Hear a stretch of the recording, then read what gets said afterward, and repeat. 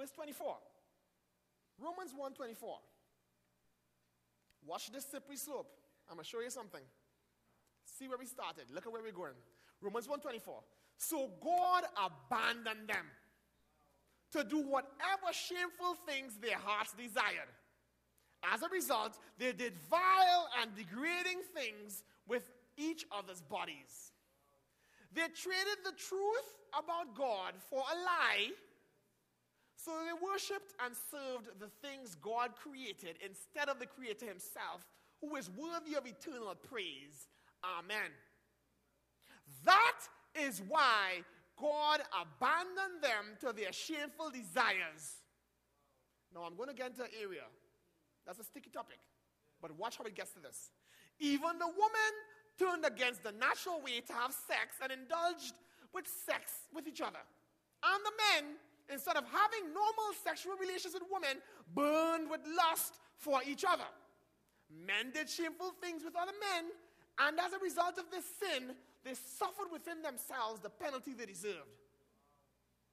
Because we're always confused. How did it get to this place where that's just everywhere? It's just normal. It was a slippery slope.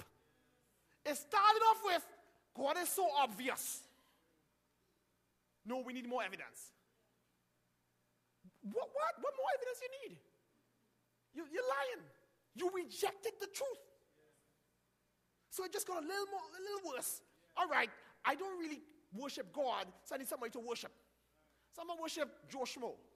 Myself, I'm going to worship Richard Dawkins. I'm going to worship, Stephen Hawking. While he's talking through his machine, I'm going to worship him. I'm going to worship whoever. This is what happens. It starts off over there. And it goes all the way to a society dominated by a particular lifestyle that we cannot explain how it got there.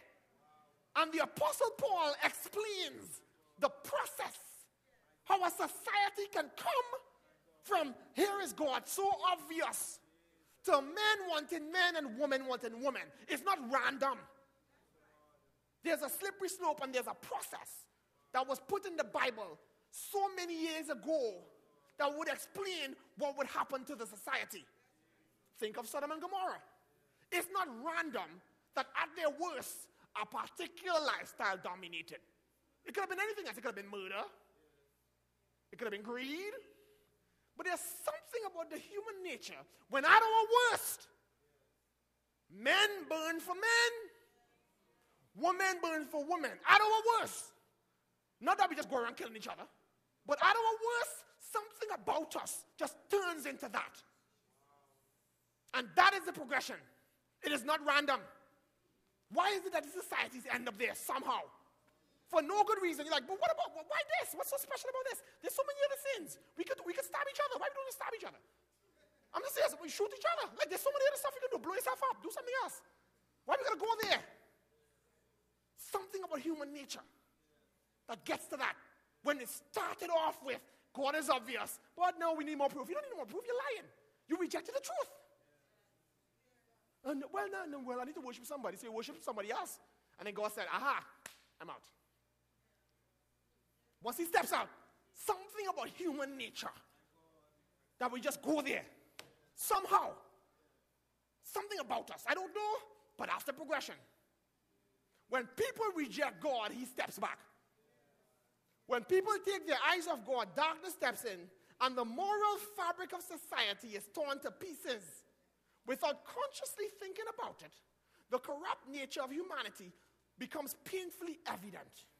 In other words, people start doing unconscionable things that eventually become acceptable society.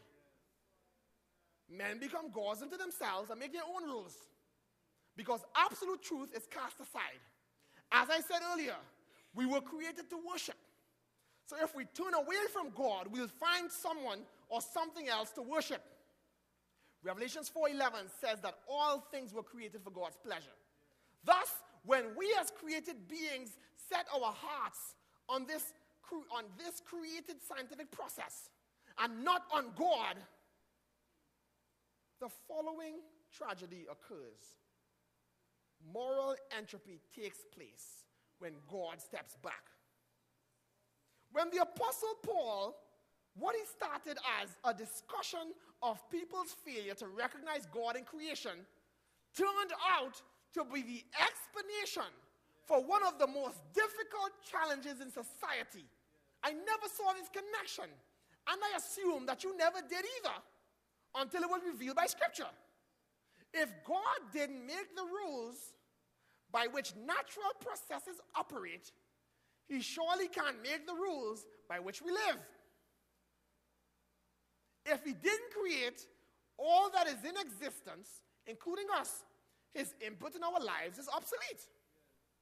If what we believe is all by chance, then why should we cling to anything absolute? Whether we like it or not, the moral failure of society is a direct result of a mindset that challenges God's role in nature. I won't put my own spin on what Scripture says in order to avoid being a distraction. I'll let Romans 1:26-28 speak for itself. And if there is any conflict, let it be with God and not with me.